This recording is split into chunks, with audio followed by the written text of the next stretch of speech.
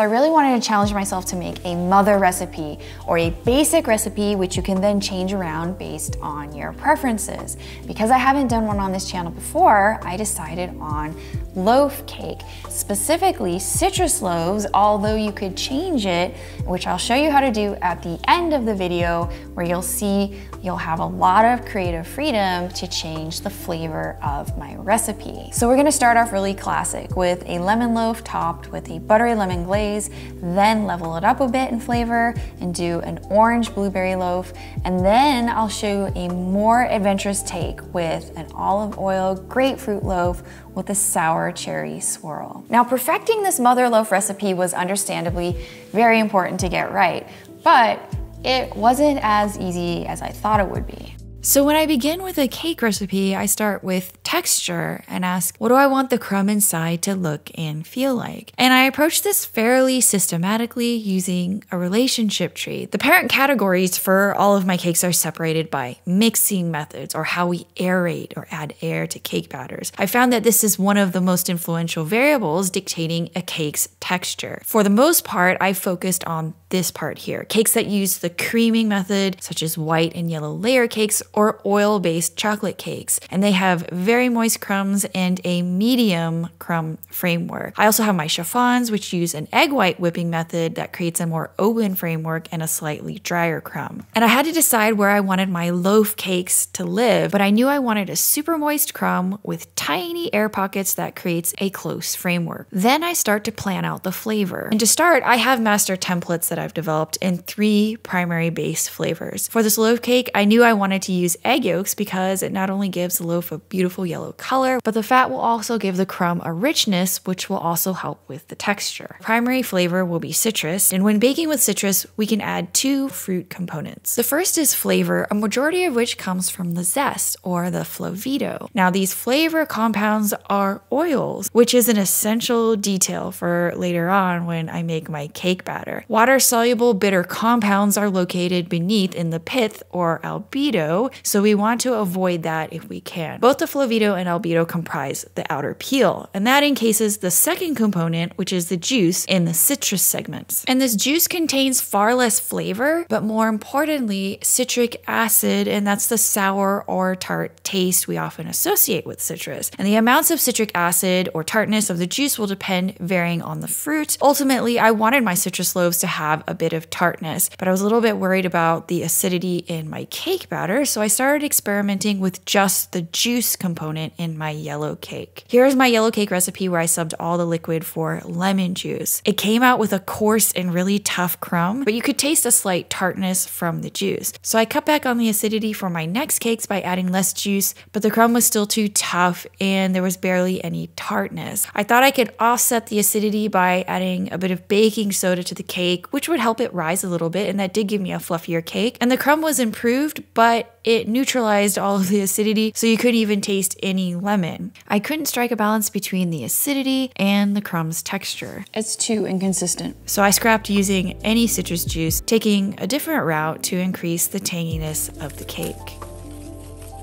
Here is the mother recipe, and I will show you a classic lemon loaf to start with a buttery lemon glaze. So first I'm going to prep my pans by adding a parchment sling and spraying the insides with cooking oil. The sling is going to be essential later on, so I suggest using one from parchment or foil if possible. And I'm going to use Meyer lemons from my tree. For this loaf cake, I'll need some finely grated lemon zest, white granulated sugar, super soft unsalted butter, oil, vanilla extract, salt, eggs, sour cream, water, all-purpose flour, and baking powder. I'm going to massage the zest into the sugar. This helps physically tear the zest and help release the aromatic flavor compounds. Remember how I said earlier how these compounds are oil-based? That's why it's always good to add your zest straight into the oil and butter so that the compounds distribute within the fats. The fat will then coat all of the crumbs, giving your final cake maximum citrus flavor. To the fats, I'll also add the salt and vanilla and mix this on high speed for about 2 minutes. Next, Next, the eggs go in and I'll mix that for about another minute. Then I add in the sour cream and mix that in until I can no longer see any white. Sour cream is a fermented dairy product containing lactic acid. I'm using it because I decided to not use any citrus juice containing the stronger citric acid, which proved inconsistent and didn't produce any intense citrus flavors. On the other hand, sour cream provides a slight tanginess, and paired with the zest in the earlier step will give the cake a nice rounded citrus-like flavor. Next, I'll add some water for additional moisture, and here I have my all-purpose flour and I'm going to whisk in my baking powder. I'm going to add the flour in 3 parts, sifting it in each time. Adding the flour in this way prevents clumping of the batter so that everything is evenly distributed for your cake and you get a nice consistent crumb throughout. And once everything looks all smooth and even, pour all of the batter into the prepared pan. I'm going to bake this in an oven preheated to 350 degrees Fahrenheit for about 1 hour and 10 minutes to 1 hour and 15 minutes. Now, while my cake bakes, I like to prep the sugar syrup. And although the sour cream does add a tanginess to the cake, the primary source of tartness will come from this sugar syrup. I'm going to candy some zest with my syrup, but this is an optional garnish that requires an additional lemon, which I peeled, trying to avoid the bitter albedo, and sliced into slivers. Next, my minion happily juiced 2 lemons that I zested earlier.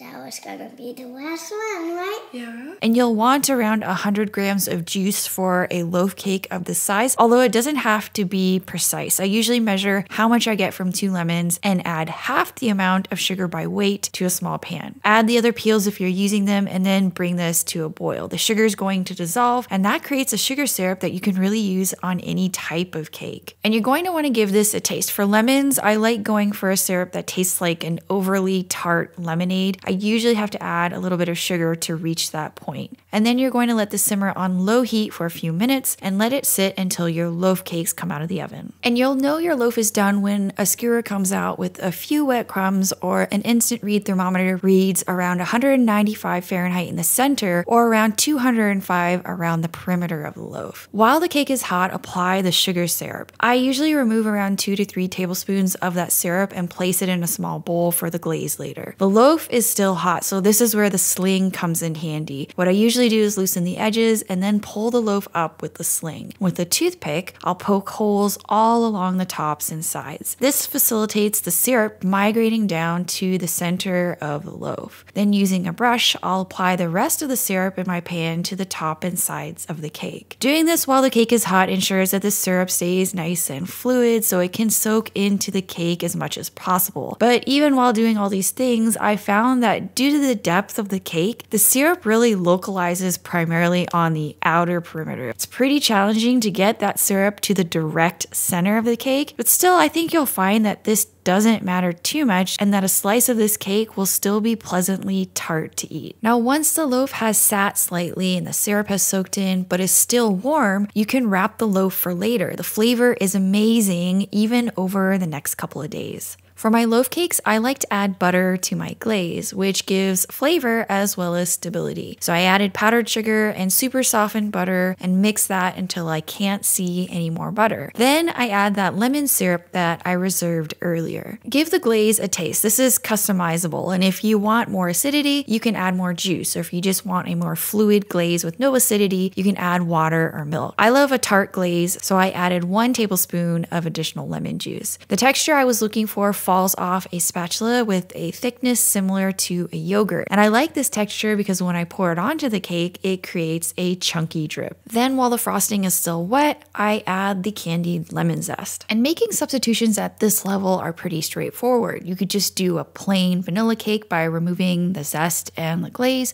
or you can do any of these modifications listed here. Now I'm going to show you an easy modification while still staying within the yellow cake base recipe. So it's the same method I went over with the lemon loaf, but now we're going to change it up by using orange zest in the batter. And I'm going to add some frozen blueberries. Now, blueberries do contain a little bit of juice, so I'm going to compensate by tossing the frozen berries in about 2 teaspoons of all-purpose flour. Then I'll quickly add these frozen berries into the batter before baking. Using the loaf pan I've shown, you can add about 1 cup of add-ins to this recipe without worrying that the batter will overflow when it bakes. Also, here are some other ideas that stay within the easy modification level. Now for the Adventurous recipe, I'm swapping out the butter and oil for just olive oil, which adds a grassy green undertone to the loaf. And I'm also using grapefruit zest. Now, when I was thinking about the flavor combination I wanted to use for this cake, I consulted one of my favorite books, which is The Art and Science of Food Pairing. And the premise of this book is that flavor compounds are related by chemical structure. And if you pair those up with similar properties, they will harmonize well within a recipe. For grapefruit, I found that cherries go well, and I don't have access to Rainier cherries right now, so I sought out some sour cherry jam. And to add this to my cake, I made the batter as usual, then added a couple spoonfuls of the finished batter to the cherry jam so that it had a crumb texture instead of gummy. I then swirled that into the loaf pan. And if you want to be more adventurous like this, here are some other ideas that you can use. With substitutions, I think it works as long as you stay within a base recipe, this one being the yellow cake, and you should be able to make lots of creative modifications. And now that these loaves are finished, I know that it sits here in the place where we just throw everything in the bowl and kind of mix it together, which is pretty conventional, but is really what gave me the dense yet moist texture I was looking for. And it's nice to have this part of my tree started, which gets me now thinking, what category of cakes should I tackle next?